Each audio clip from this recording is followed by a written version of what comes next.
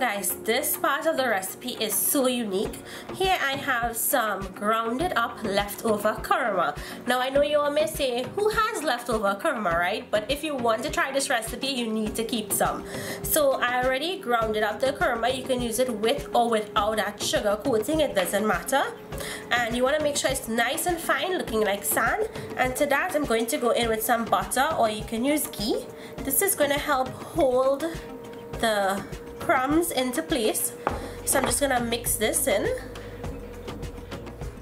This goes into my pie pan, and I'm using the foil tray because I'm gonna place this into the freezer. So you want something that is freezer safe. So a trick to getting it nice and smooth is using the back of your measuring cup, because you'll get it really nice and smooth and even.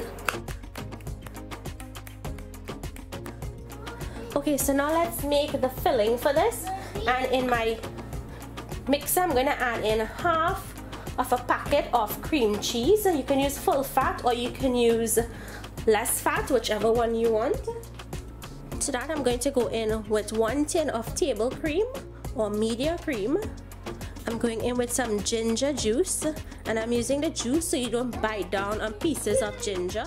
Some elaichi or cardamom powder, some instant powdered milk, and some icing sugar. Next we're going to bring this down and cream until it's nice and smooth.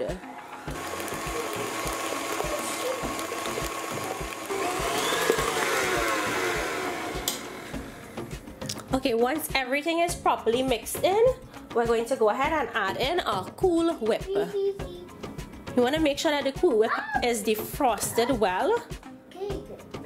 And all you want to do is gently just mix this or fold this in. Okay, once it's mixed in, you want to go ahead and taste it. Make sure all of your flavors are in there, and then this goes into your crust.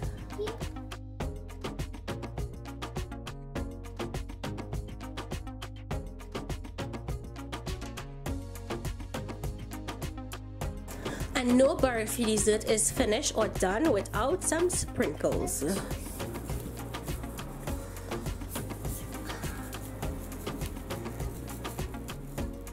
This goes into your freezer until it's set and it's not jiggling anymore. Then you can cut into it and serve. And I just want to tell you guys that this recipe also doubles as an ice cream recipe or a soft serve recipe.